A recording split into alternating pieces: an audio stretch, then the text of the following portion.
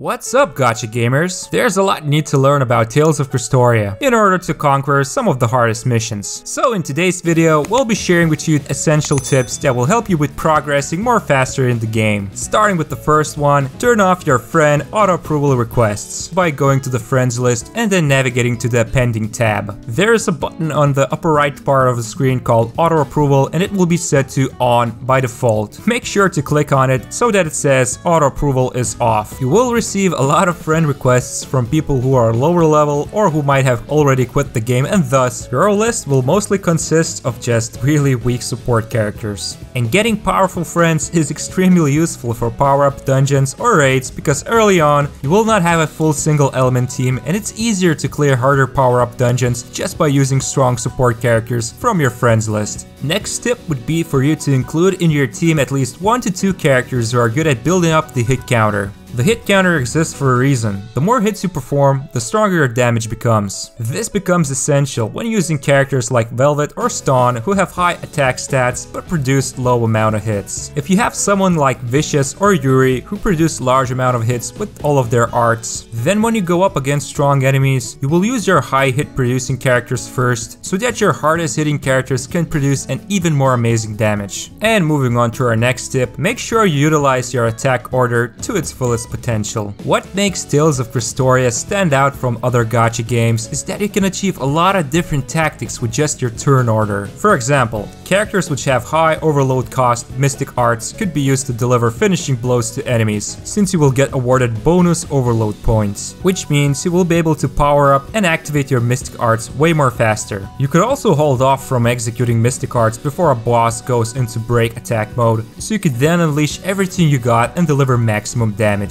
And finally, if you're all out of arts during combat, use basic attacks that produce the most hits first, so that stronger basic attacks get powered up by the hit counter. And there's a vast amount of team building options available that will determine what type of tactics you will be able to utilize during combat. So make sure to get to know your team really well. But we all know that in gacha games, it's not the strategy that wins most of the time, it's just pure unlimited power. Which brings us to the next point, farm power-up dungeons whenever you can. Progressing through the story is always a good idea, but your number one focus should be growing your characters and Memoria Stones. Each day, 3 elemental power-up dungeons become available, so keep an eye on those dungeons which correlate to your character's element, and dedicate your time to gather their elemental XP potions. And don't forget you can also farm the Memoria Stone dungeons too, since most of the SSR and SR Memoria Stones provide really good raw stats. Next tip, make sure you participate in raids as early as possible. There are 2 energy systems in the game, AP and BP. AP is used for mostly any type of activity in the game, including starting your own raid, whereas BP is used to give aid in other player raids. Think of BP as co-op energy points. Every time your account reaches a new rank, you get awarded 10 BP. You can only regenerate up to 10 BP, and anything over the limit needs to be spent before you can start regaining the points. So make sure to give your aid in as many raid battles as possible. You will have a chance to earn valuable books to increase your character's art skill levels, and more importantly, you will gain materials required to ascend your characters, which increases their max level. And you might be asking yourselves, what's the difference between starting your own raid and joining one? And basically, every raid has a pool of rewards, and if you start a raid, you're guaranteed to draw from that pool at least once. But if you're joining the raid, you might not get those rewards. But however, you will always obtain some amount of silver medals, which can be exchanged for SR Memoria Stones and other goodies in the exchange shop. Speaking about Memoria Stones, make sure you don't awaken your characters by using their own Memoria Stones. It's a little deceiving, but you might have noticed that at any time you go to the